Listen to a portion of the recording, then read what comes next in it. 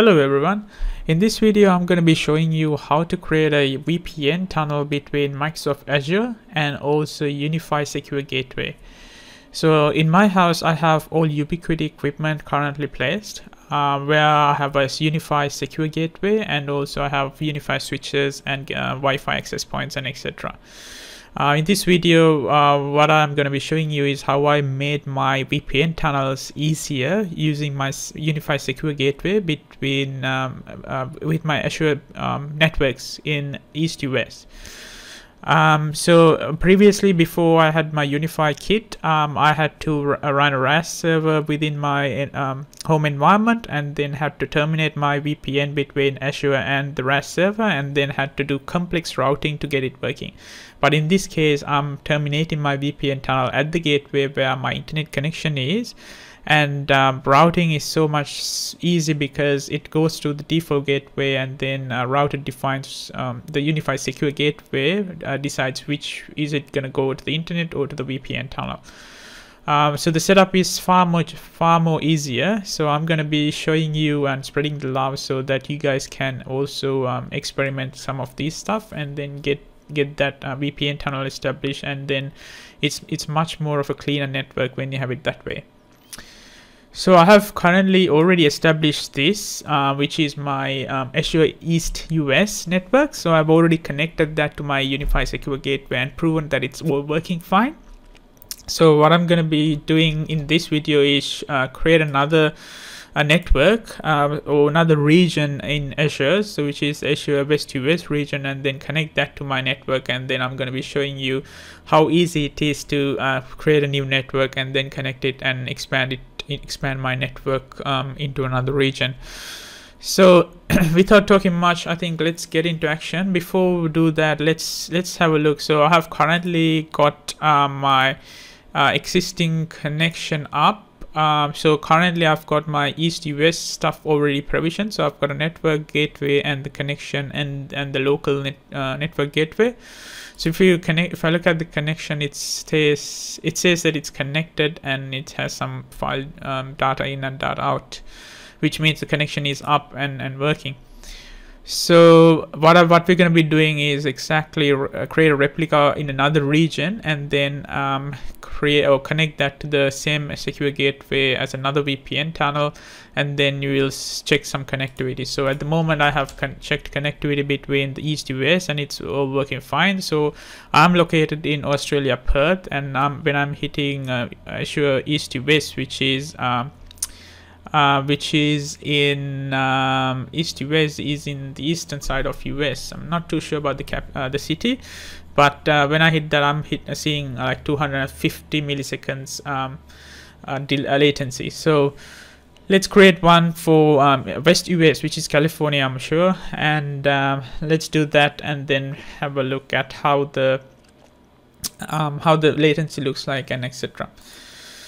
Okay, so without talking much, let's go into the VS Code. So I'm going to be using today PowerShell for creating the West US region, and so what I will be doing is so I'll be defining some variables to start with. So I've got my subscription all up and running, connected.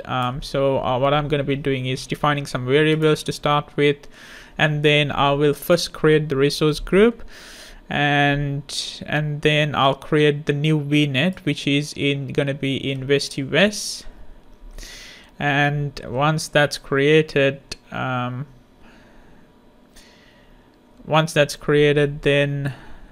it's gonna be actually, so there's gonna be a VNet created in West US, and we'll have a look at that. Once that's done, I'm gonna be going ahead and provisioning the gateway. So the provisioning the gateway is going to take some time, so I'm going to leave it running for a bit, and at the meantime what I want to show you is we'll do a quick refresh on the portal side of things, and then I'm going to be showing you how that's looking like in the subscription. So you can see currently, you should be able to see, so there it is. So it's now appearing as the West US production network 2. I can see the virtual networks being created. So you'll be seeing like it's currently creating the gateway and the public IPs and etc. It's gonna take like 15 minutes to provision the gateway. So I'm gonna stop the video for a while and then come back to it once that's provisioned. Okay, the gateway has been provisioned successfully now, as you can see. So let's go and check it in the portal. So if I go to the portal, you will see that there are 3 resources. So one is the virtual network, the gateway, and the gateway public IP. So these have been created successfully in West US region. So that's all good. So let's go ahead and create the the local network gateway. So local network gateway represent your other side of the VPN, which is your home network. So I have given it a name called Treeby, and then I have given my local network prefixes as well. And then you need to get your public IP of your home internet, and then I have a static IP, and you need a static IP, otherwise you need to use a service like DynaDNS or something for getting that DNS name static. Anyway, in my case, I have a public static DNS, static IP address, so that's all good. So I'll have put my public IP in here, and then we'll be creating the connection. I'll be giving a connection name, and I'll be creating the local network gateway first before you create the connection. So I'm going ahead and defining these variables. I have already defined my public IP as well. So I'll be going ahead and creating this local network gateway. Once that's created, so that represents your home network, and then you'll be creating the gateway connection, which represents the connection between your home network and the your IPsec tunnel. Yeah, basically you will be you'll be now creating the connection. Now this gateway has been successfully completed. Let's go ahead and create the connection as well. In this connection, you'll be giving a pre-shared key, and you will need this pre-shared key in order to configure your UniFi secure gateway side of configuration. So please note that key, that whatever you're punching in there. Once that's created, we need to go ahead and have a look at we can have a look at what's configured in here. So you'll be seeing 2 new resources. You'll be seeing the local network gateway, and soon you'll be able to see the connection as well. So that's done, and what you will now have to do is log into UniFi, and then add the site-to-site VPN, so that you will see this connection coming up. At the moment, the status is unknown, and there's nothing being transmitted over the connection. So I'll show you how the UniFi connection piece is configured, and then I'll let you know. And we will come back to this and have a look at the connection status afterwards. Okay, now I'm logged into my my UniFi controller, and you will see all my site configuration and everything. And what I need to do is add another network in here. So I have currently added a network called Azure EUS, which represents the East US. So we'll add another network to say Azure West US, in this case West US.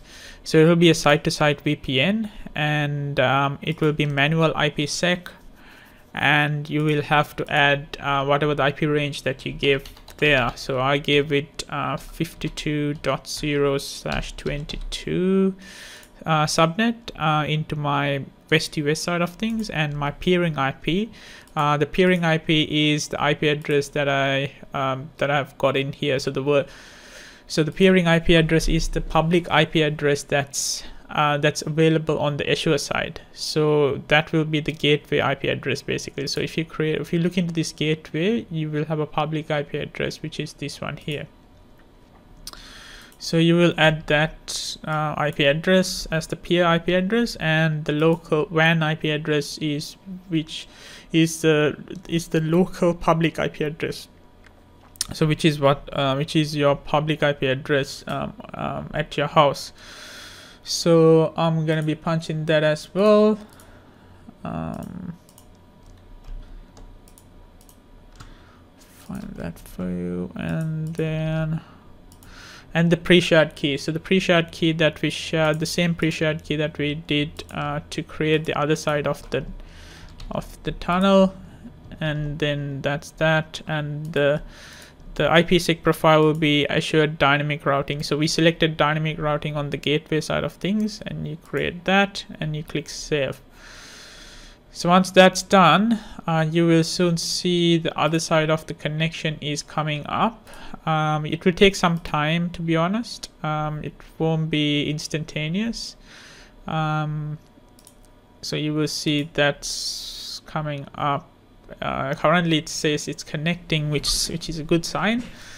And you will see it's turning to connected pretty soon. So I'll come back once it's started connecting. So what I'm going to be doing now is I'm going to be creating a test VM in that network, and I'll start again the video to do some testing. Okay, now the connection status has changed to connected, as you can see, and now I have created a test VM as well. And what we will do now is we start some connection testing. Okay, let's do some connection tests. So let's open up a command prompt, and the test server that I have created, I know the IP address for that one. So 53.4. Let's do some connectivity tests. As you can see, there's average of 210 millisecond, and I can ping the server as well. So what does that mean? That means we have established the VPN tunnel successfully. And let's do RDP to the server, and let's have a look at the connection.